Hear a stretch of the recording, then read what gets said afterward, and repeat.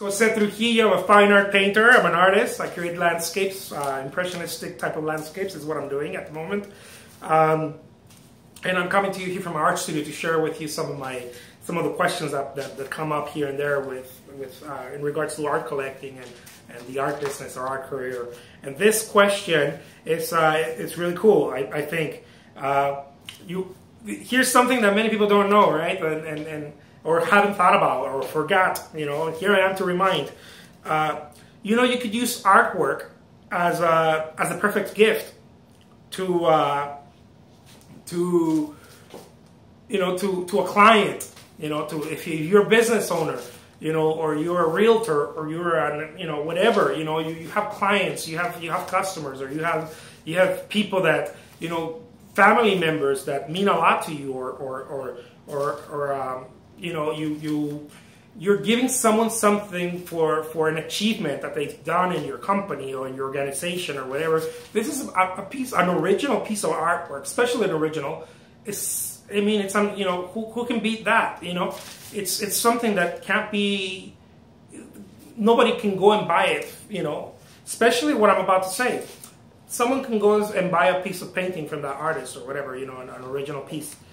But if you can take it a step further, you know, and find out, let's say you have a client who loves to aircraft and flies, you know, or whatever, flies small aircraft or big aircraft, doesn't matter, that they're into that.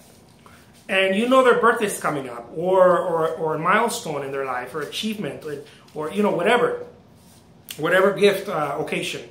You go and you talk to an artist, especially when you have communication with artists. You know, just maybe you don't go find a random artist. You have an artist who you communicate, who you stay on, you know, that artist communicates with you. You have some sort of relationship. You just ask him, even if you don't have the relationship, you can just go ask that artist and say, hey, can you paint this small airplane for me? It doesn't have to be this massive painting, you know. That's why people don't do it, because they think that it has to be this you know, thousands of dollars, tens of thousands of dollars for a painting. No, you can even just ask for a small little, you know, 11 by 14 or, you know, inches or whatever sketch or a small oil painting or acrylic painting or whatever the artist does of that aircraft, you know, and to even include a note in there for that person, you know. I mean, what who does that? You know, who gives those gifts? You know who gives those gifts?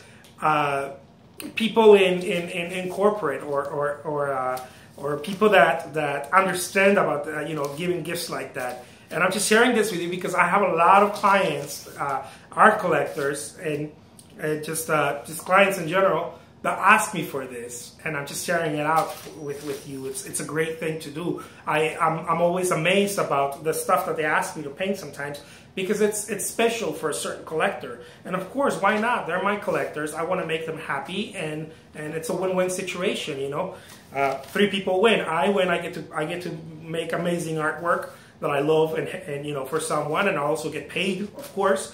The collector wins because he gets or she gets to look, you know, feel fine or look good in front, or you know, for their customer, and the customer gets to have this original piece that they can't purchase anywhere. In a million years they couldn't purchase it anywhere, because it's custom made especially for them.